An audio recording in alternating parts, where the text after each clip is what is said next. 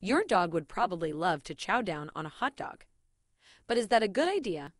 Hot dogs could be considered a kind of mystery meat, full of ingredients that you might be surprised by or might not recognize.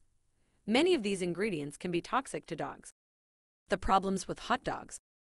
Many hot dogs contain ingredients that are not good for dogs, such as sodium nitrate, which has been linked to cancer, monosodium glutamate, MSG, and sugars or artificial sweeteners.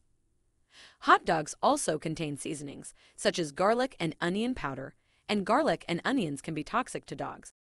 The biggest problem with hot dogs, though, is salt.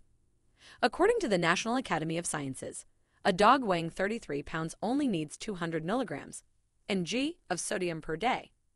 The average hot dog contains more than 500 mg of sodium, so feeding your dog only one half of a hot dog would probably put him way over his daily sodium limit.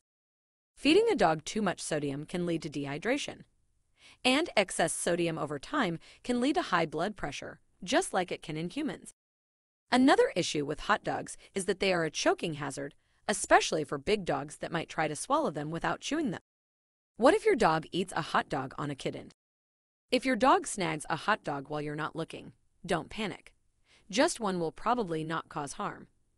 He might get a bellyache or have some other digestive problems, like diarrhea, but this should pass within one day.